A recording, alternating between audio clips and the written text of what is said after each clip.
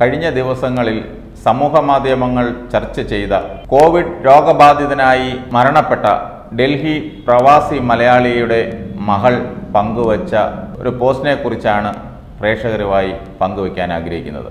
സഹായിക്കേണ്ടവരും സഹായിക്കുമെന്ന് വിചാരിച്ചവരും കോവിഡ് എന്ന് കേട്ടപ്പോൾ ഓടി ഒളിച്ചു. ഈ സംഭവമാണ് ആ യുവതി ഫേസ്ബുക്കിൽ കുറിച്ചത്. തൻ്റെ ജീവിതത്തിൽ സംഭവിച്ച ഭയാനകമായ നിമിഷങ്ങളിൽ നിന്ന് ഈ ഡൽഹി പ്രവാസി മലയാളി യുവതിക്ക് ഇനിയും മോചനം നേടാനായില്ല. ഡൽഹി പോലീസിലെ ASI ആയി വിരമിച്ച സണ്ണിയാണ് കോവിഡ് ബാധിച്ച് കഴിഞ്ഞയാഴ്ച മരണപ്പെട്ടത്. സണ്ണി മരിച്ചുവെന്ന സന്ദേശം ആശുപത്രിയിൽ നിന്നും കുടുംബാംഗങ്ങൾക്ക് ലഭിച്ച സമയത്ത് അമ്മയും ഈ മകളും അവരുടെ വീട്ടിൽ ഒറ്റയ്ക്കായിരുന്നു. അവർ താമസിക്കുന്ന കോളനിയിൽ ആ കുടുംബം ഏതാണ്ട് ഒറ്റപ്പെട്ട അവസ്ഥയിലുമായിരുന്നു. പിതാവിൻ്റെ മരണവാർത്തയറിഞ്ഞ് അവർ സഹായത്തിനായി പലരെയും വിളിച്ചു. പക്ഷേ പലരും ആദ്യം വരാമെന്ന് പറഞ്ഞിട്ട് പിന്നീട് വന്നില്ല. പിന്നീട് വിളിച്ചത് അവർ അംഗങ്ങളായ ജനക്പുരി ഓർത്തഡോക്സ് ഇടവക വികാരി ഫാദർ ജോൺസനെയാണ്. അതിനുശേഷമാണ് സൗദി അറേബ്യയിൽ ജോലി ചെയ്യുന്ന മകനെ പോലും വിളിച്ചത്.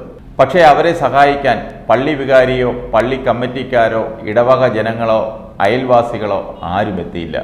മാത്രമല്ല ഏക പ്രതീക്ഷയോടുകൂടി വിളിച്ചതാണ് പള്ളി വികാരി ഫാദർ ജോൺസനെ. അദ്ദേഹത്തിൻ്റെ മറുപടി കേട്ടപ്പോൾ ആ കുടുംബം ഞെട്ടിത്തരിച്ചു. എനിക്ക് വരാൻ പറ്റില്ല, പപ്പയ്ക്ക് വേണ്ടി ഞാൻ വീട്ടിലിരുന്ന് പ്രാർത്ഥിച്ചോളാം എന്നാണ് ആ വികാരി ആ കുടുംബത്തെ അറിയിച്ചത്. ഇത് കേട്ടുകഴിഞ്ഞ് ആ ഞെട്ടലിൽ നിന്നും വിമുക്തമായതിനു ശേഷം അവർ അടുത്ത ബന്ധുവിനെ വിളിച്ചിട്ട് പറഞ്ഞു, ആശുപത്രിയിൽ നിന്നും ഡെഡ് ബോഡി ഏറ്റുവാങ്ങാനായി ഒന്ന് സഹായിക്കണമെന്ന്. പക്ഷേ അദ്ദേഹവും കൈമലർത്തുകയാണ് ചെയ്തത്. അങ്ങനെ ഒറ്റപ്പെട്ടു പോയ ആ കുടുംബത്തെ സഹായിക്കാൻ ഒടുവിൽ എത്തിയത് ഡൽഹി പോലീസാണ്. ഡൽഹി പോലീസ് മൃതദേഹം സൂക്ഷിച്ചിരുന്ന ആശുപത്രിയിലെത്തി മൃതദേഹം ഏറ്റുവാങ്ങുന്നതിനുള്ള എല്ലാ നടപടിക്രമങ്ങളും നടത്തി മൃതദേഹം ഏറ്റുവാങ്ങുന്നതിനുള്ള സൗകര്യങ്ങൾ ഒരുക്കി. സഹായം തേടി സമീപിച്ച എല്ലാ അയൽവാസികളും സുഹൃത്തുക്കളും പള്ളിക്കാരും ബന്ധുക്കളുമെല്ലാം ആ അമ്മയ്ക്കും മകൾക്കും നേരെ വാതിൽ കൊട്ടിയടച്ചു. അവരുടെ ഒരു കുടുംബ സുഹൃത്തുക്കളായ നെടുമ്പാറ ജോർജും സനലും മാത്രമാണ് ഒടുവിൽ സഹായത്തിനെത്തിയത്. എങ്ങനെ സംസ്കാരം നടത്തുമെന്ന് ഒരെത്തും പിടിയുമില്ലാതിരുന്ന അമ്മയും മകളും ഒരു വിധത്തിൽ മൃതദേഹം സൂക്ഷിച്ചിരുന്ന ആശുപത്രിയിലെത്തി. എവിടെ സംസ്കരിക്കുമെന്ന കാര്യത്തിൽ ഒരെത്തും പിടിയും ഉണ്ടായിരുന്നില്ല. ഏതെങ്കിലും ശ്മശാനത്തിൽ ഇടം കിട്ടുമോ എന്ന് പോലും ഭയമുണ്ടായിരുന്നു. ഒരു വൈദികന്റെ സാന്നിധ്യത്തിൽ തൻ്റെ പിതാവിന് പ്രാർത്ഥനകളോടെ സംസ്കാര ശുശ്രൂഷകൾ ലഭിക്കുമോ എന്ന് മകൾ പലരോടും ചോദിച്ചു. ആർക്കും അതിനൊരു ഉത്തരം പറയാൻ കഴിഞ്ഞില്ല. ഒടുവിൽ കേരളത്തിലുള്ള കുടുംബ സുഹൃത്ത് ജോണിയെ വിളിച്ചു. കാര്യം പറഞ്ഞപ്പോൾ അദ്ദേഹമാണ് സംസ്കാരത്തിന് വേണ്ട സഹായവും പിന്തുണയും നൽകിയത്. ഏതാണ്ട് 5 മണിയോടെ സംസ്കാരത്തിനായി കോവിഡ് നടപടികൾ പൂർത്തിയാക്കി മൃതദേഹം വിട്ടുകൊടുത്തു. പക്ഷേ സെമിത്തേരിയിലേക്ക് മൃതദേഹം എത്തിക്കാനുള്ള സൗകര്യമോ സ്റ്റാഫിനെയോ ആശുപത്രി അധികൃതർ വിട്ടു നൽകിയില്ല. ഒടുവിൽ ഒരു ആംബുലൻസിൽ അനാഥനെ പോലെ ആ മൃതദേഹം ഒരു ശ്മശാനത്തിലേക്ക് കൊണ്ടുപോയി. ഒരു പരിചയക്കാരനായ ഓട്ടോറിക്ഷ ഡ്രൈവർ ഹുസൈന് ആ പെൺകുട്ടി ഫോൺ ചെയ്തു തൻ്റെ ദുരവസ്ഥയെക്കുറിച്ച് പറഞ്ഞു. അയാൾ പെട്ടെന്ന് ഓട്ടോയുമായി വന്ന് അമ്മയെയും മകളെയും ഓട്ടോയിൽ കയറ്റി ആംബുലൻസിനെ പിന്തുടർന്നു. ക്രിസ്ത്യാനികൾക്കായി നീക്കി വച്ചിരുന്ന മംഗോൾപുരിയിലെ ബുദ്ധവിഹാർ ശ്മശാനത്തിൽ എത്തപ്പെട്ട അവർ അവിടെ കണ്ടത് അനേകം ഹിന്ദു മുസ്ലിം സംസ്കാര ചടങ്ങുകൾ നടക്കുന്നതാണ്. ക്രൈസ്തവ വിശ്വാസ പ്രകാരമുള്ള സംസ്കാര ചടങ്ങുകൾ എങ്ങനെ നടത്തുമെന്നോർത്ത് വിഷമിച്ചിരിക്കെ ഒരു ദൈവദൂതനെ പോലെ അവിടെ വന്ന വടക്കേ ഇന്ത്യക്കാരനായ ഒരു പാസ്റ്റർ സണ്ണിക്ക് വേണ്ടി പ്രാർത്ഥിക്കാമെന്നേറ്റു. അയാൾ ബൈബിളിലെ ചില വാക്യങ്ങളും 91-ാം സങ്കീർത്തനവും വായിച്ച് സണ്ണിക്ക് വേണ്ടി പ്രാർത്ഥിച്ചു. ആ ശ്മശാനത്തിലെ സഞ്ജയൻ എന്ന കുഴിവെട്ടുകാരൻ 12 അടി താഴ്ചയിൽ കുഴിയെടുത്തു. പ്രാർത്ഥന കഴിഞ്ഞ് മൃതദേഹം സംസ്കരിക്കാനായി കുഴിയിലോട്ട് ഇറക്കി വയ്ക്കാൻ ആ കുഴിവെട്ടുകാരനും കൂടെ വന്ന ആട്ടോ ഡ്രൈവറും ആ പാസ്റ്ററും കുടുംബ സുഹൃത്തുക്കളായ ജോണിയും സനലും മാത്രമായിരുന്നു ഉണ്ടായിരുന്നത്. മതങ്ങളെക്കാൾ തങ്ങളെ സഹായിച്ചത് ദൈവദൂതന്മാരെ പോലെ എത്തിയ ഇവരാണ്. അതുകൊണ്ട് തന്നെ സണ്ണിയുടെ ആത്മാവ് സ്വർഗത്തിലേക്കാണ് പോയതെന്ന് ഞങ്ങൾ കരുതുന്നുവെന്നാണ് കുടുംബാംഗങ്ങൾ പറഞ്ഞത്. സണ്ണിയുടെ ഭാര്യ വത്സ പറയുന്നത് കേൾക്കാം. അച്ഛനോട് ഞാൻ ചോദിച്ചു, അച്ഛൻ എന്റെ കൂടെ സെമിത്തേരി വരാം അച്ഛൻ എന്റെ കൂടെ. അപ്പൊ അച്ഛൻ എടുത്ത വായിൽ എന്നോട് പറഞ്ഞു എന്നാന്നറിയോ, അത് നിങ്ങൾ അങ്ങ് പോയി പ്രാർത്ഥിച്ചോണ്ടാന്ന് പറയും, ഞാൻ ഇവിടെ ഇരുന്ന് പ്രാർത്ഥിച്ചോളാം എന്നാ അച്ഛൻ എന്നോട് പറഞ്ഞതാ. ഏതാ നമ്മുടെ ഇടവപ്പള്ളിയിലെ ഒരു 10-38 വർഷമായിട്ട് പള്ളിയും വീടുമായിട്ട് നടന്ന് ഞങ്ങളോട് അച്ഛൻ ചെയ്ത ചേച്ചിതാണ്. ഇത്ര നിങ്ങളങ്ങ് പോയാൽ അത് നിങ്ങളങ്ങ് പ്രാർത്ഥിച്ചോണ്ടാ മതി. എന്തൊരു കൂലി വളരെ ഇതായിട്ട് എന്നാ ഒരു റെസ്പെക്റ്റും ഇല്ലാത്ത രീതിയിൽ ആ പുള്ളി സംസാരിച്ചത്. അന്നേരം ജോർജിൻ ചോദിച്ചു അച്ഛനോട്, അച്ഛനൊന്ന് വാച്ചാ ഒന്ന് പ്രാർത്ഥിക്കാൻ വേണ്ടി സെമിത്തേരിയിലോട്ട്. അച്ഛന് കാറൊന്നും എല്ലാ സൗകര്യവും ഇവിടെ കൊടുത്തിട്ടുണ്ടല്ലോ. അച്ഛൻ ഞങ്ങളുടെ കൂടെയും വരണ്ട, അച്ഛൻ്റെ വണ്ടിയെ കയറി അവിടെ വന്ന് മാറി നിന്ന് ഒന്ന് ബൈബിള് വായിച്ചു. ഒരു ക്രിസ്ത്യാനി മനുഷ്യൻ പോയ ആ മനുഷ്യന്റെ അന്ത്യം കെട്ടന്ത്യം എന്തെങ്കിലും കൊടുത്തോ? ഒന്നുമില്ല, പ്രാർത്ഥനയില്ലാതെ അങ്ങ് വീട്ടിൽ നിന്ന് പോയ പോക്ക്. അത് കഴിഞ്ഞേച്ച് അച്ഛനിങ്ങനെ പറഞ്ഞ് വിളിച്ചു. അത് കഴിഞ്ഞ് ഞങ്ങൾ പള്ളിക്കാരും നമ്മളെ വിളിക്കുവാട്ടോ പറയുവാട്ടോ ഒന്നും ചെയ്തിട്ടില്ല കേട്ടോ. ഒരു ഒറ്റ മനുഷ്യർ ഒരൊറ്റ വ്യക്തിയെ ഞങ്ങളെ വിളിച്ചിട്ടില്ല. മാഡം, ഇതിനിടയ്ക്ക് ഞാൻ അച്ഛനോട്ട് ബന്ധപ്പെട്ടായിരുന്നു. അപ്പൊ അച്ഛൻ ഞങ്ങൾക്ക് തന്ന ഒരു പ്രതികരണം എന്ന് പറയുന്നത്, അച്ഛനാണ് എല്ലാ കാര്യങ്ങളും ആശുപത്രിയിലെ കാര്യങ്ങൾ ക്രമീകരിച്ചു തന്നു, അടക്കാനുള്ള ക്രമീകരണങ്ങളെല്ലാം ചെയ്തു തന്നു, മുഴുവൻ കാര്യങ്ങളും അച്ഛനാണ് ചെയ്തു തന്നതെന്ന് അദ്ദേഹം അവകാശപ്പെടുന്നു. അത് ശരിയാണോ? അച്ഛനല്ല സെമിത്തേരിയുടെ കാര്യം ചെയ്ത് തന്നിരിക്കുന്നത്, ഈ ജോണിച്ചേട്ടനാണ് ചെയ്തിരിക്കുന്നത്. ലാസ്റ്റ് അച്ഛൻ ഇങ്ങനെ പറയുക. അച്ഛൻ അന്വേഷിച്ചു, അച്ഛൻ ഹോസ്പിറ്റലിൽ അന്വേഷിക്കുകയും പറയുകയും എല്ലാം ചെയ്യുന്നുണ്ടായിരുന്നു കേട്ടോ. നമ്മൾ ചെയ്ത കാര്യം ചെയ്തില്ലെന്ന് പറയത്തില്ല. അച്ഛന് ഹോസ്പിറ്റലിൽ അന്വേഷിച്ചൊക്കെ പറഞ്ഞു പുള്ളിയുടെ കണ്ടീഷൻ വളരെ മോശമാണെന്നൊക്കെ എന്നോട് പറയുന്നുണ്ടായിരുന്നു. പക്ഷെ ഈ അച്ഛൻ നമ്മുടെ അടക്കാനുള്ള ക്രമീകരണം ഒന്നും അച്ഛൻ ചെയ്തിട്ടില്ല. അച്ഛനല്ല അത് അവിടെ ചെയ്തത് ഇവരാണ്.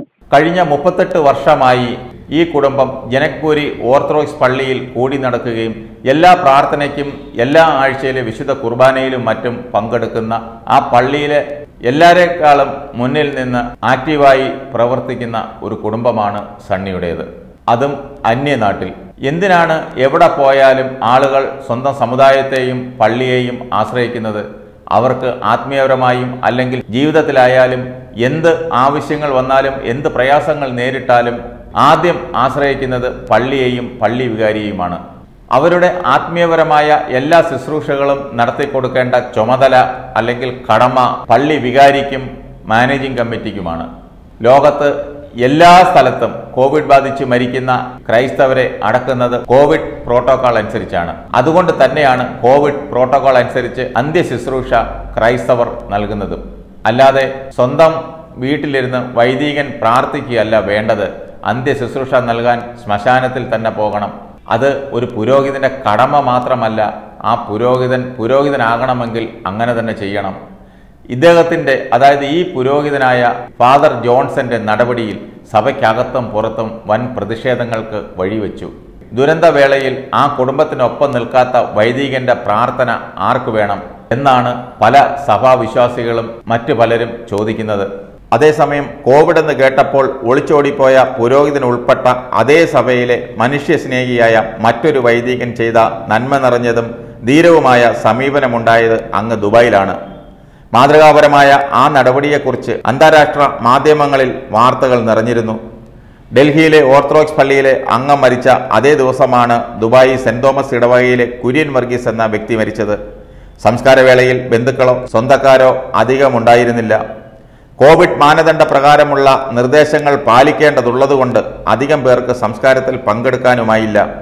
മരിച്ച വ്യക്തിയോടുള്ള ആദരവായിട്ടാണ് ഏറ്റവും മാന്യമായി സംസ്കാര ചടങ്ങുകൾ നടത്തിയതും അവരുടെ കുടുംബത്തിനായി പ്രാർത്ഥിക്കുന്നതെന്നും ഇടവക വികാരി ഫാദർ നൈനാം ഫിലിപ്പ് പറഞ്ഞു. ഈ ദുരിതകാലം അതിജീവിക്കാൻ ഭിന്നതകൾ മറന്ന് നമ്മൾ ഒന്നിച്ചു നിൽക്കണമെന്നാണ് അദ്ദേഹത്തിന്റെ പക്ഷം. കുഴി വെട്ടുന്നത് മുതൽ മൂടുന്നത് വരെയുള്ള എല്ലാ ശ്രമങ്ങൾക്കും ഫാദർ നൈനാൻ ഫിലിപ്പ് മുമ്പിലുണ്ടായിരുന്നു.